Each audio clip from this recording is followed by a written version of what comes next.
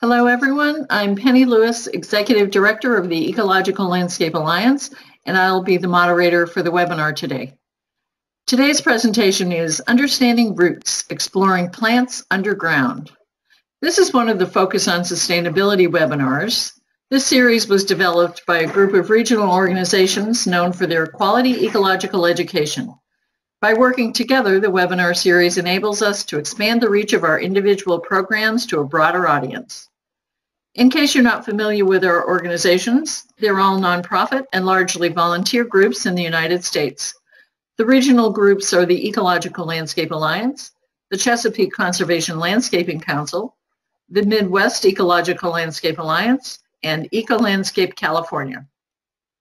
If you have a question for the presenter, you may send it to us using the question window at any time during the broadcast, and questions will be addressed at the end of the presentation.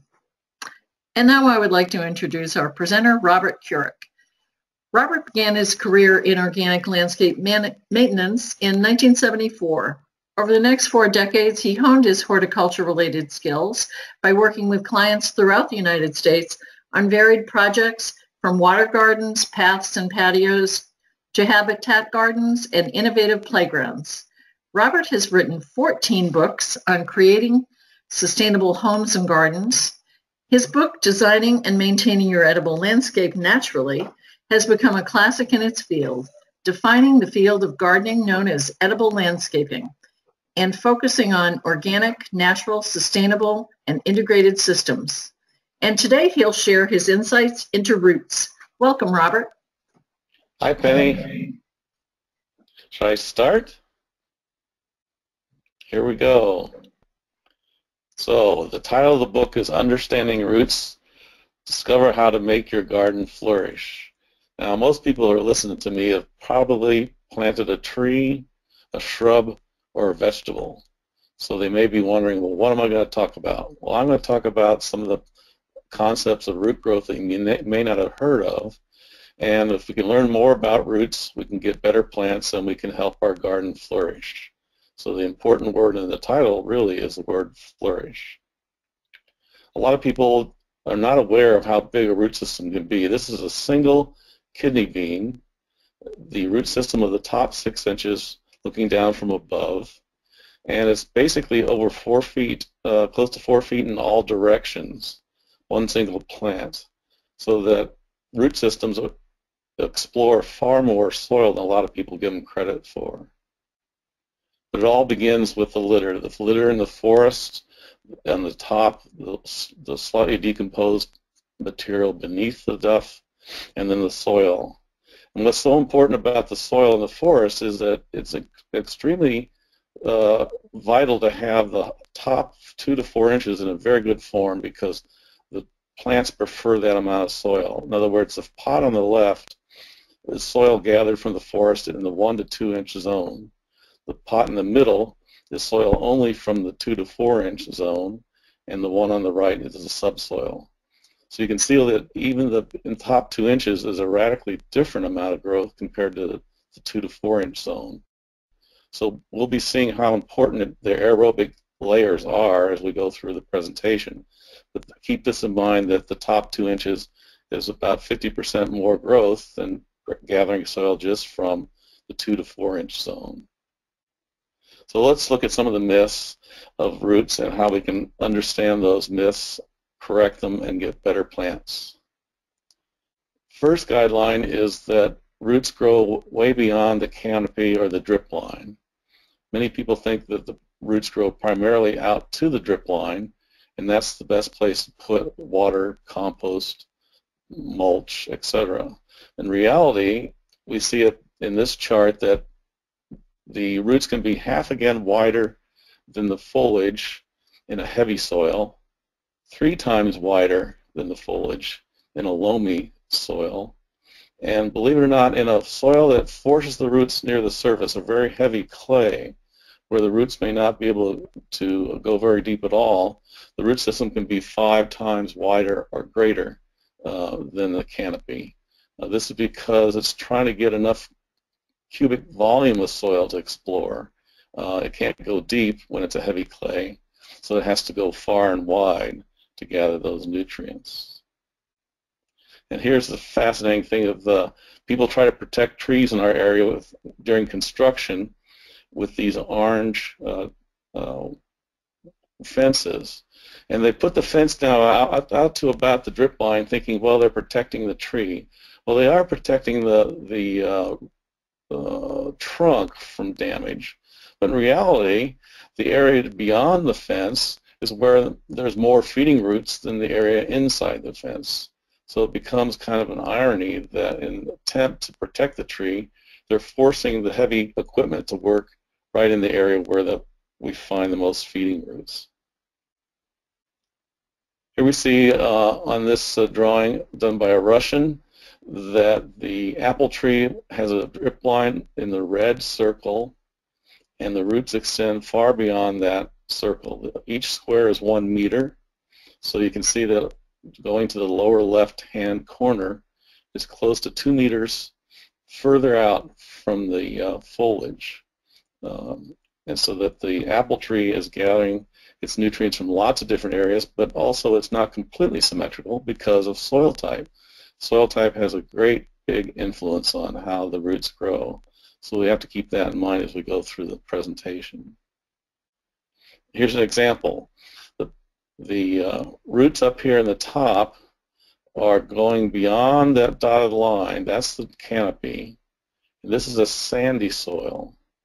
But where in the bottom, it's a loamy soil. And so that you see that the root system in the loamy soil in this particular situation, not very many roots are growing out beyond the foliage. But in a sandy soil, we get a lot of growth beyond the foliage. And part of the reason is this is a dwarfing rootstock called M4 used with apple trees. And it keeps the root system a little bit more constrained compared to other rootstocks. So the rootstocks have a big influence on how fruit trees grow and where the roots grow beyond the foliage.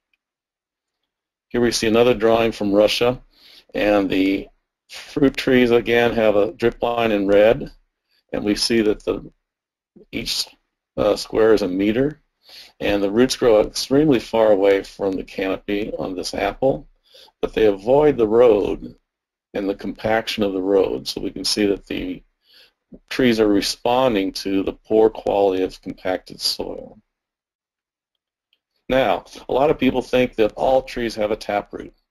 Well, here's an example of an oak tree that does have a taproot.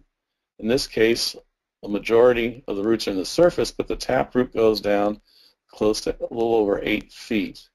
In this, on the left, is the measuring bar, and this is in centimeters, and about 31 centimeters to a foot. So if we go up here at 40 centimeters, we see that a huge proportion of the roots are above 40 centimeter mark, so that we find that even though there's a deep taproot, there's a large number of roots spreading out sideways in the top foot of the soil, and you can see the closer you get to the surface, the more roots you have. Another important part of this illustration is that look how small the tree is relative to the roots. What the plant looks like above ground is no indication whatsoever of what's going on below ground. So we will have trees that are very large, but their root system will oftentimes be much wider than the foliage. So there are about 2% of all the trees have taproots. Usually it's oaks, pines, and nut trees are the biggest category of trees with taproots. Here's another of the same oak in a different soil, so the root system is not nearly as deep. The taproots are more divided, but again, the shallow roots at the top spread quite wide and have a large majority of the root system above the taproot. You can see in the drawing the little acorn and how it developed a taproot right off the beginning to get it established. But as it gets established, the laterals that go to the side develop, and you can have then the kind of root system that likes to be in an aerobic environment. So the reason these roots are growing sideways is, in part, is due to the fact that they want to use the aerobic soils because that's where you get the most rapid release of nutrients. So that all the critters that like to release nutrients like an aerobic environment, and that's in the surface of the soil, so the roots are exploring the soil volume where those things like to live. Now here's a tree that's native to my area, the Douglas fir. Again, you can see that it has a fairly deep root system down to about 8 or 10 feet, but it's on a slope and it has more roots downhill than it has uphill. Now this is not a guideline. It does vary from plant to plant. In all the root drawings I have, you cannot come up with a generalization as to whether or not the trees predominantly grow downhill compared to uphill on a slope. But keep that in mind anyway, that the roots tend to be wider than you might expect on a slope than on a level ground. Now here's a pine tree. It's a very short tree, but the root system goes down 150 centimeters, so that's about 5 feet. But we see that they have what's called sinker roots. Sinker roots are not found in a lot of trees except for fruit trees, but here's a pine tree where the sinker roots go down and they gather water and nutrients, but they also anchor the tree to provide a lot of stability for the tree when wind hits it. Here's a plum tree excavated by a researcher in Hungary, and you can see the top 40 inches of the soil is a huge percentage of the root system. This zone here that doesn't have roots is because it was taken care of with clean cultivation. They plowed the field to keep the weeds down, but because they plowed and the plow went down 2, 4, 6, 8 inches deep, it destroyed the hair roots and the young roots that like to be in that aerobic zone. So the more that we avoid compaction and tillage, the happier the roots will be, because they can grow right up to the very surface and explore the aerobic zone and gather nutrients from the critters that like to make that available. So here they are. Here's some examples. Algae, fungi, actinomycetes, and bacteria. Now the algae on the right-hand side is a blue-green algae, which is very nutritious for the plants.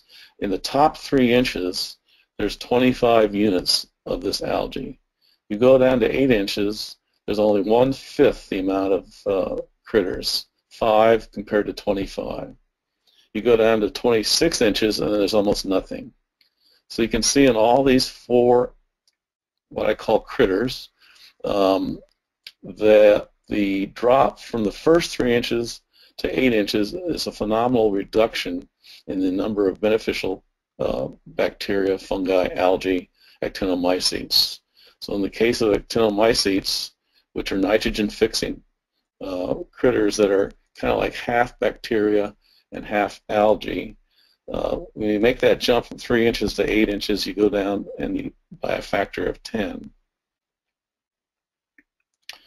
Same thing happens with water. This is a chart of the water absorption of a number of crops.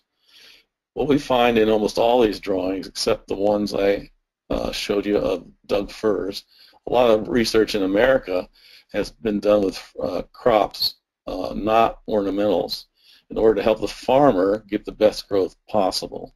But here we see the top foot of the soil is close to 50% on some plants, and if you go down 2 feet deep, it's over 50% on almost all plants, the amount of water it's absorbed. So the top 1 to 2 feet is absolutely critical, and a lot of people think, well, you know, trees can have really deep roots, and an almond does, but it still gets 50% of its growth in the top 3 feet, even though its roots go down to 12 feet or deeper.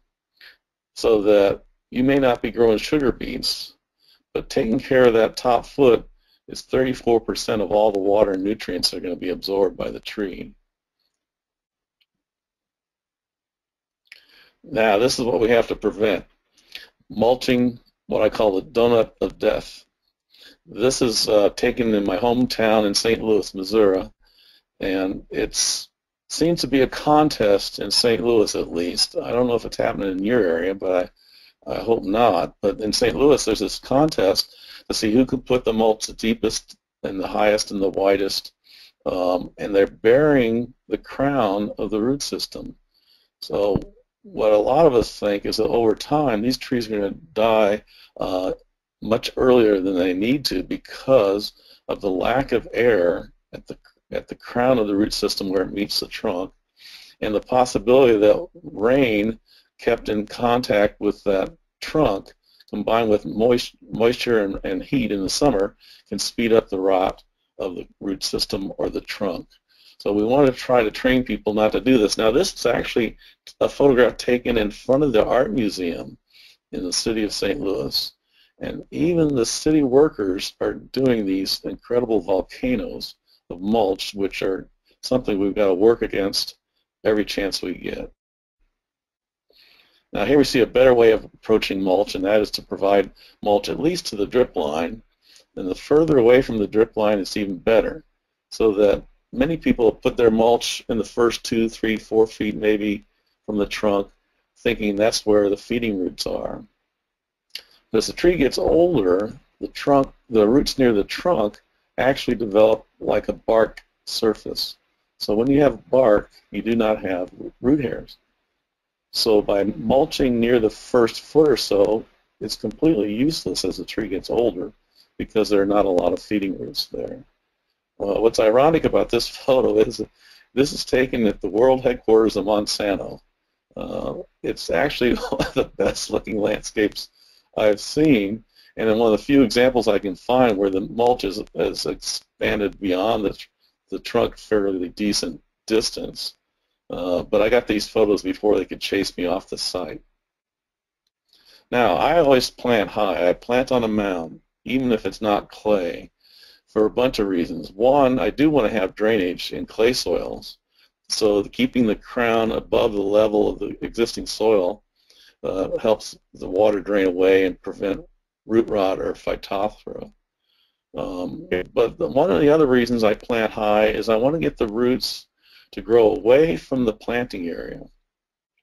And I do that by planting high so the roots grow beyond the mound as soon as possible. So I mulch the mound after I've planted, I've watered in the plant, and I don't have to water for quite a while until the roots grow beyond the planting area. Now this illustration is poorly done in the sense that there's a darker zone in the middle, and then it looks like white beyond that. That's not to indicate that the soil is different there. When you plant trees, you should not use any amendments, and the reason for that is we want to get the roots used to the soil they're going to have to grow in. Since the trees have roots that grow half again to 3 to 5 times wider than the foliage, they're going to have to get used to soil that we can't possibly dig a hole big enough for. So I tend to avoid any compost whatsoever because it keeps the roots bound up into the planting area while they're feeding on all the highly nutritious stuff, and when they run out and try to grow beyond it, they're less likely to be well established. And also I don't do a planting hole because the roots, if you mix it up with too much compost, the roots grow through the planting mix and hit the brick wall, so to speak, of the existing soil. So when you're getting the roots to be established in the soil that they're going to constantly grow in for the rest of their life, you do have to get the right rootstock for the right soil. In other words, in a clay soil, you cannot plant peaches and expect to get good growth or keep the tree even alive. So plums and apples are better for a heavy clay soil than peaches, so that if you have heavy soil and you want peaches, you basically have to build up a very high mound or a box and treat it more like a container plant. So here we see a tree that's planted on a mound. This is at the Missouri Botanic Garden in St. Louis, and you'll notice there's an interesting thing. There's no root flare. Normally when you have a tree, you can even kind of see it all the way back here. There's a wider section where the trunk splays out from near the surface of the soil. So I'm wondering if they actually messed up here and put mulch over the root flare, which is what they should not have done. But the tree here is planted on a mound which encourages a wider root system.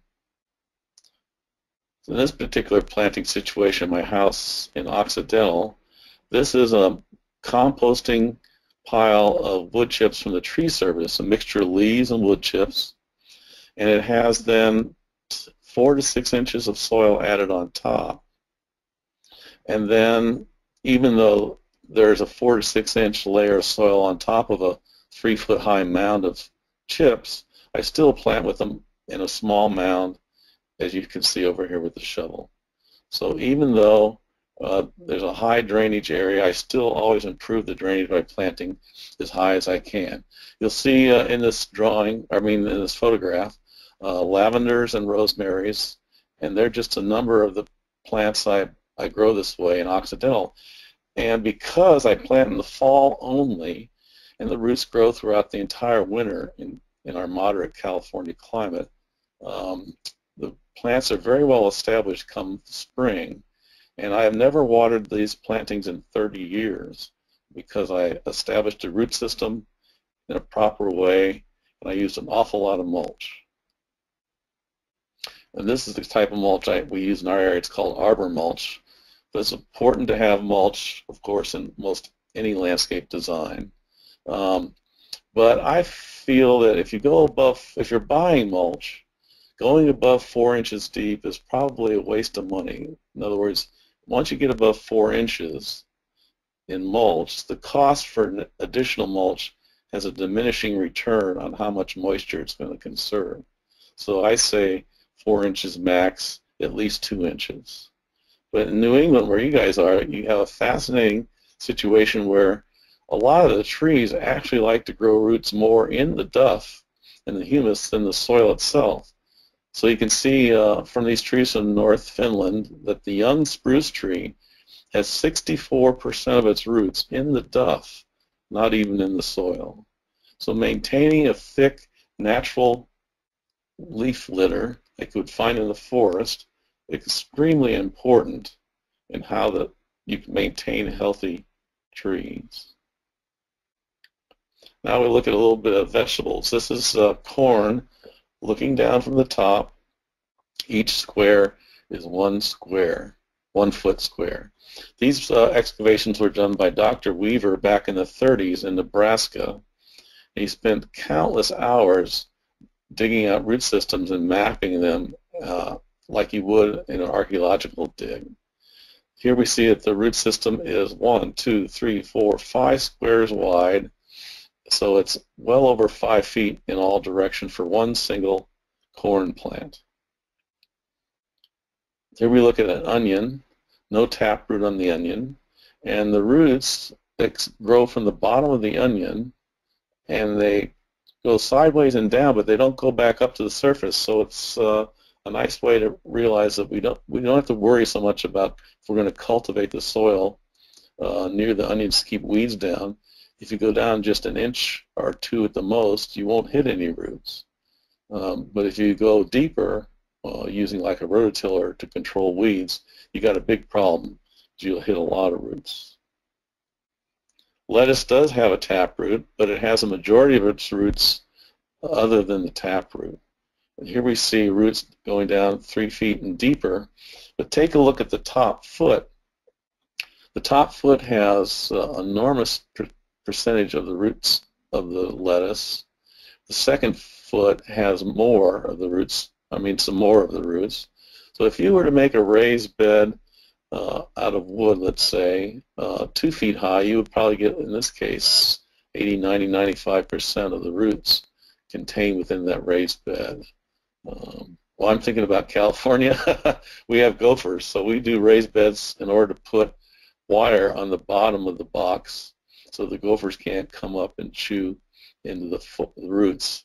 So when we have raised beds, in my area, it's primarily to offset the damage of gophers. So I used to do 2x12s to keep the cost down, and now I do 2 2x12s so that the box is almost 24 inches high, and that keeps a huge percentage of the root system away from the gophers, and it keeps the roots happy, and it keeps my back happier since I don't have to bend over as much. Now carrots, as we would expect, have a taproot. This one going down past 7 feet. We again see there's a fair number of roots going down as much as 4 and 5 feet deep. But again, the top foot has a fairly large percentage of the roots of the carrot. But when you pull a carrot out, you see a few little white scraggly roots. You think, oh, there's not much left. Well, you've left this enormous root system in the soil, which as it decomposes is sort of like a little underground compost system, so that growing roots can improve the soil, especially if you have a massive root system like you get from a carrot. And here we see a tomato, and each square is 1 foot, so we got 1, 2, 3, 4, 5, 6, 7, 8 feet wide, and up to 3 feet deep. Again, the tomato is much like lettuce and other vegetables. The top foot is extremely important. And here we see again that the top above ground has nothing to do as far as indicating what's going on below ground. The tree on the right is a sour cherry tree, that black root system. It goes down to about 8 feet in this particular example, whereas horseradishes have been dug up with roots down to 14 to 16 feet deep. So that the horseradish, which has foliage maybe up to 2 to 4 feet high above the ground, has a massively deep root system compared to a cherry tree, which might have foliage up to 10, 12, 15, 20 feet. And we see again that the lima bean and the carrot can get down to 4 feet, no problem. Now, I don't know how many of you use drip irrigation, but I've included this illustration of drip irrigation basically because I want you to understand that putting the emitters or the water at the drip line and beyond is more important than putting it near the trunk. As I mentioned before, as the trunk ages, this section of the trunk becomes more bark-like, and the more the feeding roots are out here, the young tender growth, so the root hairs are out and the small little rootlets. When I plant a bare root tree like this, I put the emitters day one at the drip line because I want to encourage these roots to grow beyond the planting area. You can see here that I like to use what's called inline emitter tubing. It has emitters built inside the tubing every 12 inches in this case. And it looks like there's a lot of dry soil, like the roots aren't going to get any water over here. But looking at it from underground, when you have it every 12 inches in a loamy soil, down 2, 4, 6 inches deep, those little bulges get together and make one continuous moist zone. So I like to use parallel lines of this inline emitter tubing throughout the landscape, like we see in the bottom illustration here. The dotted line is the foliage, and these were established trees that I added drip lines to, avoiding the trunks and providing lots of points of irrigation that underneath the ground have a continuous moisture zone, so that you get absolutely the best growth possible. There's been a lot of studies in vegetables of root systems relative to drip, and they find over and over again that using drip irrigation might reduce your water use by 30 to 50 to 60%, but yields go up.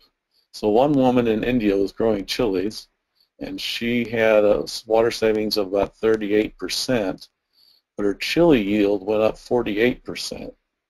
So I have a little ebook on my website that talks about why is it and how is it that drip irrigation can actually improve the yields of a plant and improve the growth of a plant. So we get back to the end of the session, and I'm ready to take questions.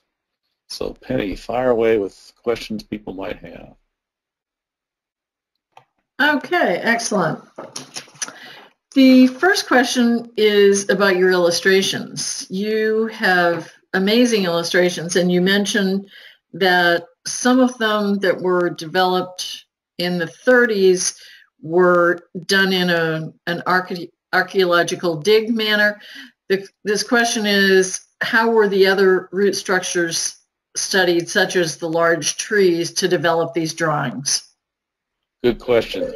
Well, they were actually done the same way. They used, it's called a skeleton method, where you dig a trench and you follow out the root system as wide as it goes, and you dig the trench as deep as the root system goes, and you map it, you draw it. So these were people in Germany and Austria that had been over the last 30 years exploring the root system by digging the soil up and mapping it, just like the guy did, Dr. Weaver did in Nebraska.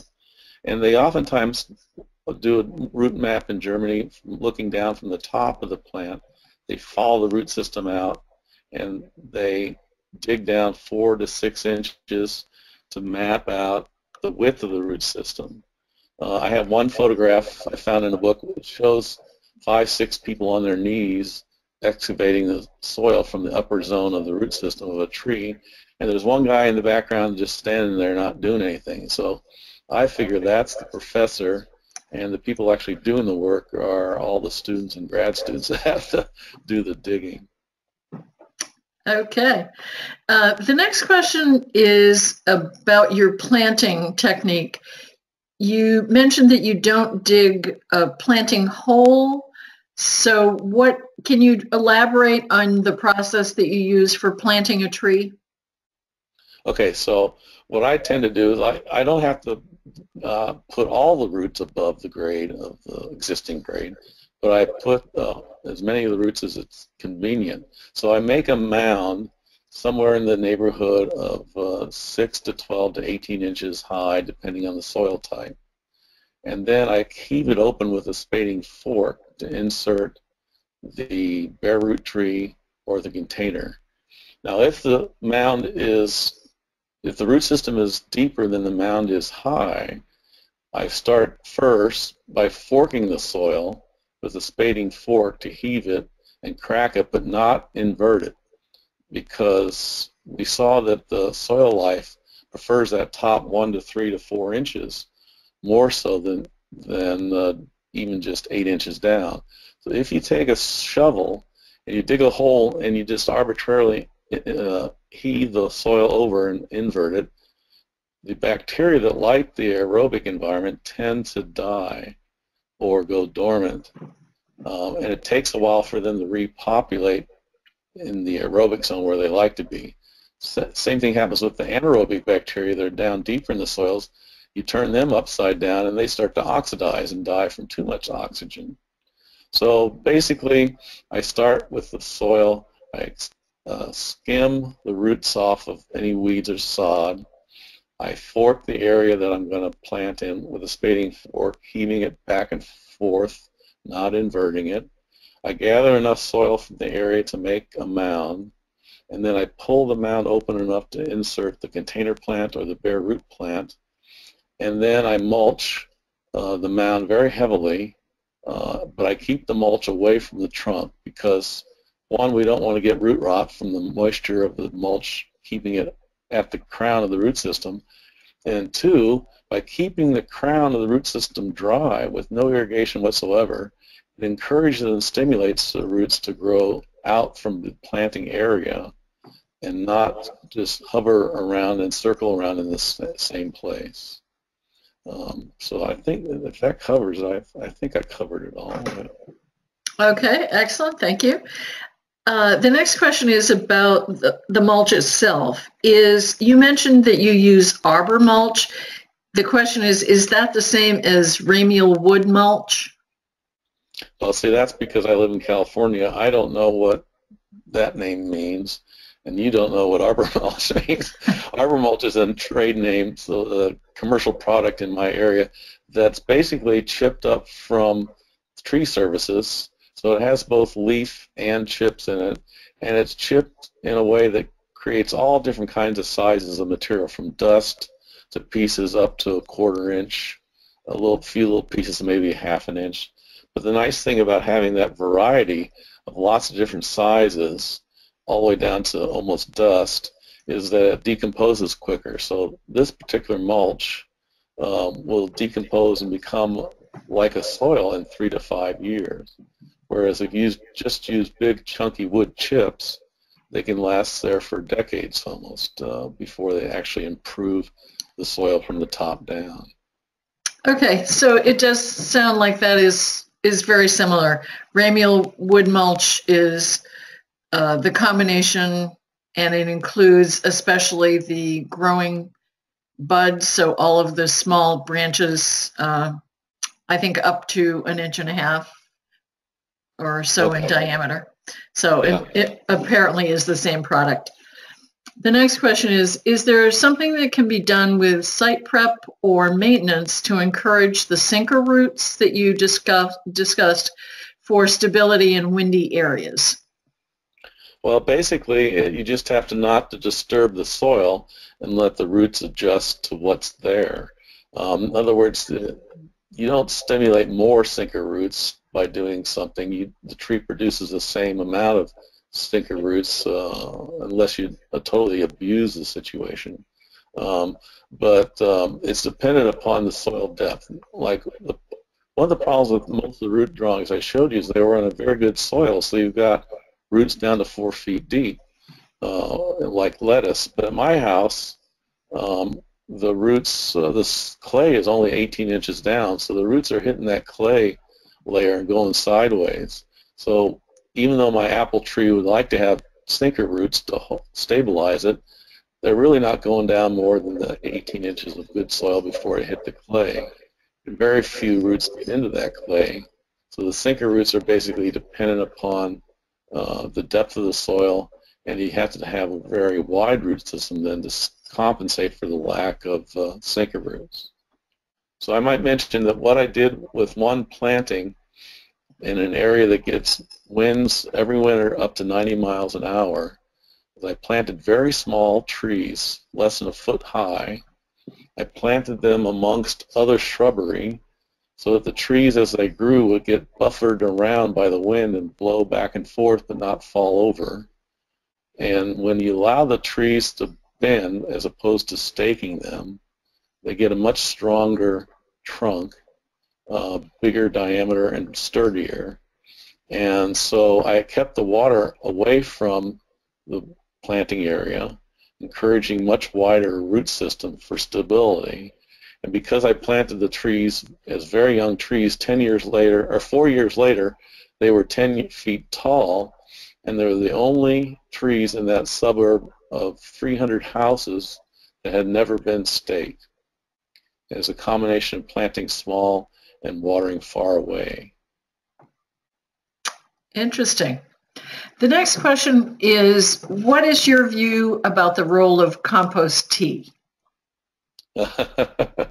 Well, I need to see more studies. There's a woman up in Washington State, Linda Chalker Scott, and she is absolutely adamant everything has to be substantiated by peer-reviewed research. And I haven't found any peer-reviewed research of compost tea. My feeling is that, especially where you have summer rains, adding the compost to the surface and letting the rains seep into it is as good or better than going through all the effort of making compost tea. I don't think it can hurt, that's for sure. I don't think it's worth paying for. I tend to think that compost by itself can have a great big influence, and it doesn't have to be converted to tea. But I get in big trouble sometimes when I say that. Okay. The next question is, given how far roots extend past the drip line, what recommendations would you give for protecting trees during construction? Well, see, that's the problem. Most root systems are extremely wide. So like in a suburban area, in our area, new subdivisions, the house slot is like 50, 60 feet wide and 100 feet deep. Well, if you're going to try to establish an oak tree, its root systems would prefer that entire area. And if there's an existing oak tree, the root system is going to be all the way into a neighbor's property. So it becomes impractical to try to protect all the roots beyond the drip line. That would be the ideal, to protect the roots beyond the drip line as opposed to being fixated on what's growing within the canopy area. So it becomes a trade-off, and a lot of times you just have to put up with the damage that the critters the machinery is going to make, and how it's going to destroy critters and damage mycorrhizal fungi, and then try to rehab it afterwards by a very thick mulch, no soil disturbance, and let the soil redevelop, so to speak, from the top down. Okay. What are your thoughts on the donuts that folks often use to keep trees watered after initial installation? Well, if the donut of mulch is not touching the trunk, that's okay. So, but I think the mulch needs to go further out even when it's planted early on, to protect the roots, because the roots are going to grow pretty fast. In other words, if you plant a tree in a planting mound, and it's like bare root, in our area it rains in the winter and it dries up in the summer, but we don't have to water till May or June if it's been well mulched. So that's why I put the drip system beyond the edge of the mound, because the roots are going to easily get there in the first 1 to 2 months worth of growth. But in your area, I would say the donut should be as wide as possible. Even though the tree may seem young, the roots are going to want to grow pretty far. Did that answer the question, do you think? I just got a follow-up question. This viewer is actually asking about the products that are used that they fill with water. Oh, those green, in our area they're green, and they're bags, and they tie them to the trunk of a new tree, and it's sort of like a slow drip system. Is that what you're talking about, you think? Yes. Yeah. Okay, well those are, it's not what I would do, but given the urban setting and the lack of money for drip irrigation, or the lack of people to drive around and water by hand, it's a good way to get a tree going, but it should be taken away as soon as the tree gets established, and let the tree start to explore as much soil volume as it needs to. In my book I have a chart that shows you how much soil volume you need to keep a root system happy based on the trunk diameter. So I think in that chart, if the trunk diameter is 16 inches, based on the chart, you need over 1,000 cubic feet of soil to keep the root system for that tree happy. So the thought of trying to maintain the tree with those little green bags is ludicrous, but they're a good way to get it started in the first few months. And of course, you guys, the summer rains could pick up the slack quite quickly. Okay. The next is also a question about irrigation. Were the trees that you showed deeply watered beyond the depth of the roots, or did the depth of the irrigation have an influence on how deep the roots went? Okay. The trees that were done in Germany and Austria were done in a native forest, so they were just growing based on what the climate gave them. As far as I know, they get summer rains, so they were getting varying amounts of summer rains.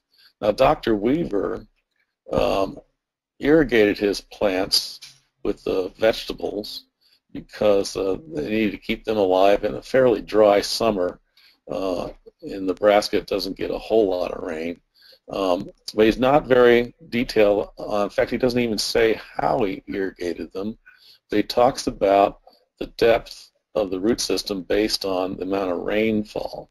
So I have one drawing in my book that shows that I think it was around 12 inches of rain.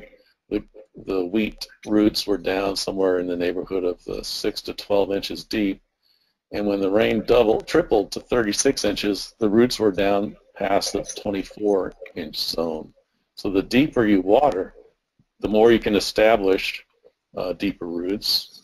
And contrary to what people think, if you don't water, most of the plants are not going to try to find deeper water because they would probably have to figure out how to go through dry soil to get to the deeper water. So I think that you water deep, so to speak, to get the best root system, but deep is basically the top foot or two. I don't think you really have to worry much about beyond that because in all climates the roots can find enough moisture that exists in that lower zone as it's been provided by nature. So like in our climate, even though we don't get any rain the whole summer, still you go down 8 feet, there's a fair amount of moisture relative to what a root needs. In your area, you get summer rains, you got adequate moisture most of the time all the way up to the surface, I would think. Well, in most summers, not this summer. Oh, okay. Our summer was more like your summer this year. Oh, that's too bad. Well, you have to buy my drip irrigation book then. Put in drip irrigation. This is a follow-on to that question. Was the soil profile evaluated as a limiting factor for plant depth? Yes. And so I forgot to mention that there were 2 English oak drawings at the beginning, and one was down, the taproot was down past 8 feet, but the next one there were a whole lot more wide roots, and the taproots were only down 4 or 5 feet. So in the book by the Germans, they go to great length describing the soil horizons, and it has a tremendous impact on where the roots grow. So like we would expect, a clay hardpan would force more roots sideways so they can find the amount of cubic volume of soil they need to be happy. Okay. Do you think spending money on mycorrhizal fungus soil drench on root balls is a helpful technique? Oh, great. I'm glad they asked that. I have a whole chapter on mycorrhizal association in my book, and the basic summary of that whole chapter is to get to explain why it is you're wasting your money buying the mycorrhizal inoculants. Some of them are pretty expensive. Others are cheap, but it's not worth the money. Basically, any soil in a normal garden setting has the mycorrhizal fungi there, and it has the type that it likes to be there. In other words, when you buy an inoculant, you may be importing fungi that didn't naturally grow in the area you have. And so they found that when you put an inoculant into the soil, they start duking it out. The new stuff starts duking it out with the existing stuff, and you have a war zone, and you don't know which one's going to survive. Now, let's say you've got a soil that's untouched, and it's got a lot of mycorrhizal association, and you buy a container plant, and because it's grown in a sterile soil medium, you're worried about not enough mycorrhizal association. But in reality, once you plant that in the garden, the existing mycorrhizal association will quickly, so to speak, invade the planting area and provide the impact that they have. So I try to discourage people from buying it, even though it's in our area, it's the hottest thing going. Everybody wants to buy mycorrhizal association inoculant. Okay, that's very good to know. This listener is interested in having you explain again the slide where you were next to the pile of leaves and mulch and the relationship of the mixture that you used for planting.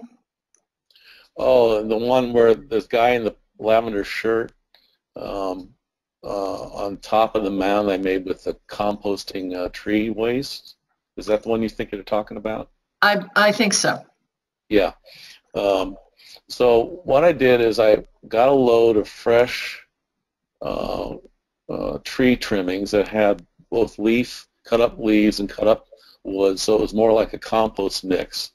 And I piled it up 3 to 4 feet high in a mound that was the shape that I wanted for my swale. So next to it, I dug soil out of the ground and placed it 4 to 6 inches of soil on top of the mound of chips. So I didn't do anything to amend the soil. I just took the soil down to, my soil goes down to about 18 inches deep. So I took the top 4 to 6 inches, applied that to the top, put it on top of the mound, and that gave me a nice fertile soil, but not amended. In other words, the roots are going to have to get used to the native soil, so there's no reason to waste time and money amending the soil. So that what you see in that photograph is the soil, untouched soil on top of the mound, and so even though it's untouched, I still make a little mound when I plant the lavender on top of the big mound. And the reason I did the mound is I needed drainage in that area so the plant roots didn't rot. So by putting the mound next to a swale, I dug the swale deeper to make the mound higher, and so I doubled my impact. So the water became far away from, the drainage water became far away from the root system on top of that mound. So I guess the critical point is that you don't really need to amend the soil if you're able to gather native soil nearby. Okay. The next question is about your amendments that you were just talking about. So do you use any sorts of additional amendments in certain situations? Well, if you've got a really funky soil, and let's say you want to put in a bunch of petunias or vegetables, it might be better just to get a very fertile, highly amended soil and make a layer of that on top of the very funky soil. But you would have to treat it like a container. In other words, the roots growing through that loamy, fertile soil will grow like gangbusters, and then when they hit the native soil, it'd be like hitting a brick wall. They'll stop growing and they won't proliferate in the existing soil. So you have to keep the nutrients and the water happy in the depth of the soil that you've added. So in other words, a lot of times people do raised beds for a bunch of reasons. It's very popular now to do raised beds for a bunch of reasons. But if you put in a very loamy mix on top of existing soil that's a little bit heavy, you really got to watch what you're doing as far as keeping it moist so that the raised bed portion doesn't dry out too much. Okay. You mentioned that you only plant trees in the autumn. The question is, are there techniques that you could recommend if you need to plant trees in the spring? Right. As a landscaper, practically speaking, I had to plant all year round. I couldn't just wait and plant all my clients' plant material in 1 month. It just wouldn't work out. So I plant, when I was a landscaper and planted year round, I was careful to not amend the soil much unless it was a horrible situation where I had to mound up some soil to get the depth I needed. And then I just dealt with it with a lot of heavy mulch to keep things happier. But the thing is, in planting in the spring, summer in California is a really bad time because the soil starts to dry out, and if you don't provide adequate moisture, the roots stop growing. So planting in the spring or summer in California, you really need to keep a consistent moisture going so the roots don't get hammered by too dry a situation. Okay, the next question is, what is the best way to amend soil on a construction site that is a biological dead zone? And, if you bring in topsoil and good compost, will that provide the necessary mycorrhizal? Good question.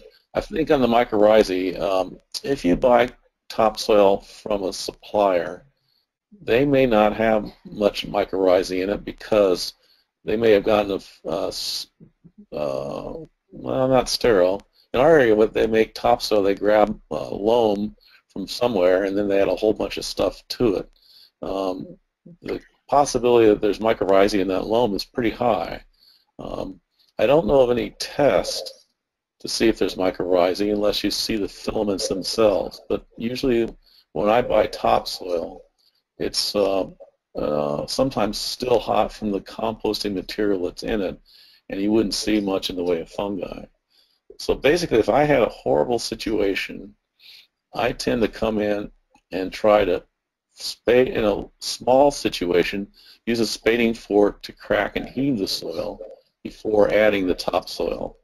So then I might fork and heave, add 2 to 4 inches of topsoil that you purchased, fork and heave again, and then add 2 to 4 more inches, and then maybe till it or invert it just for the sake of trying to get a graduation from no amendment to slightly amended to highly amended, so that the roots at the highly amended zone can grow down and not get a situation where they feel like they're hitting a brick wall, but they're going into denser and denser soil gradually. So I don't have a problem with rototilling or tilling if it's only done once to get things off and running. In a commercial situation, you really can't avoid it a lot of times. So due to the constraints of time, money, and season, you often have to till. But as a digression, a lot of people are into no-till these days, and they talk about Ruth Stout, the queen of no-till. Well, if you read her book carefully, she imported manure and tilled it in for 12 years before she started using her straw mulch. So I don't belong to any religion of gardening, so I feel that if you want to double dig your vegetable garden to get it off and running, you can do that, and after a certain number of years, you may be able to switch to no-till, no problem. But in a commercial setting like they're talking about with the topsoil, I have no problem with ripping it in a big area, ripping it with a big tractor using, in our area we go down 4 feet deep with ripping bars, or rototilling in a small setting, and then dealing with the topsoil after it's applied. Now, if you feel that the supplier has mismanaged their production of topsoil, it certainly can't hurt to do mycorrhizal inoculant. Whether or not you'd be wasting your money remains to be seen. But to hedge your bets, if you can afford it in the budget, I would say go for it. But you've got to look for an inoculant that has a broad spectrum of the mycorrhizae. Some of them that are sold only have 1 or 2 species of the, how you pronounce it, Gomus genus, whereas the ones that are better to get have 10, 12, 14 species, so that you've got a cross-section of stuff because you don't know which one is going to be happiest in that soil. I hope I didn't want it too much. No, that's great. Thank you. We have time for just one last question, and this refers back to a comment that you made earlier about irrigation, and the listener would like to know what the book is that you were referring to on drip irrigation. Okay, it's on my website, same website I got up there, robertkourik.com, and it's called Drip Irrigation for Every Landscape in All Climates. And the proposal is that drip irrigation where there's intermittent rains can pick up the slack and keep the soil exquisitely moist but not wet through the dry periods. Even if it's only 3 weeks of dry period, you'll get greater yields with drip than any other form of irrigation. So drip irrigation for every landscape and all climate, it's $20 on my website, same price as the root book. Okay, very good. Well, thank you, Robert, for all of these great insights into the underground world of roots, and thank you all for attending this webinar. I hope you've enjoyed the presentation and learned some tips. Good day and good gardening to you all.